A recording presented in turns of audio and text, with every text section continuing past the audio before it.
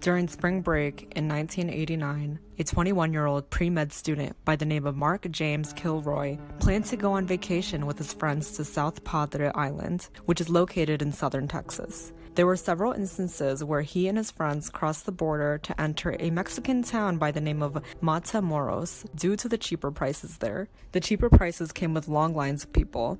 Mark and his friends waited in separate lines. As time went on, his friends noticed a man approach Mark and speak to him. They didn't think anything peculiar of this when all of a sudden they came through the lines and did not see Mark anywhere. The next morning, Mark still didn't arrive, which prompted his friends to notify his parents, who then called the police. Both the police and Mark's parents started to investigate the areas Mark was last seen, combing through South Padre Island and Matamoros whilst handing out flyers. Both parties were oblivious to the fact that Mark actually was kidnapped and sacrificed by an occult cult that was situated at the Texas and Mexican borders. This cult targeted young men because they believed that if they mutilated and killed them, their drug dealing business would be protected from the police force as well as their rivals. They believed that even bullets could not hurt them.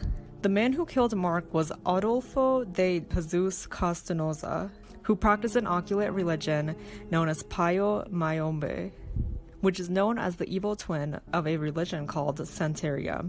Santeria is a mix of voodoo and Roman Catholicism, originating during a time West African slaves were brought into the New World. When these slaves were forced to convert to Catholicism, they blended it with their original religion, and the religion Santeria was born. Palo Mayombe, which contains deviant forms of Santeria, has practices that involve black magic and brutal sacrifices of animals, subjecting them to 120 degrees of heat and drinking their blood. Although those who practice it say that human sacrifice is rare and unusual, they do acknowledge that it occurs. Such was the case for Constanazo when he established the drug-dealing cult in an area known as Ranch Santa Elena, right next to Matamoros. Initially, Castanazo and his cult did sacrifice animals, but as time progressed, they started to believe that sacrificing humans would be much more effective in protecting them.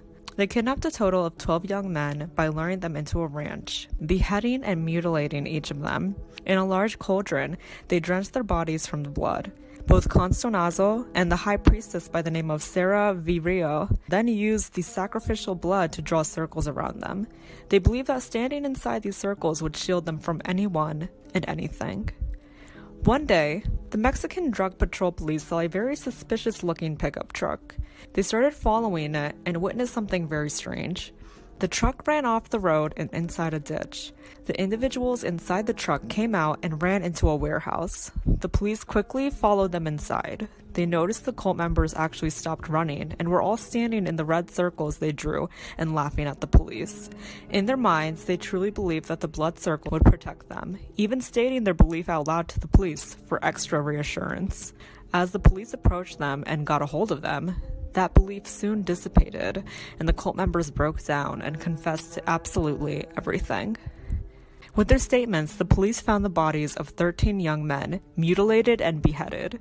Mark was one of those young men. When Constanoza heard the police were right outside the building he was hiding in, he went delirious.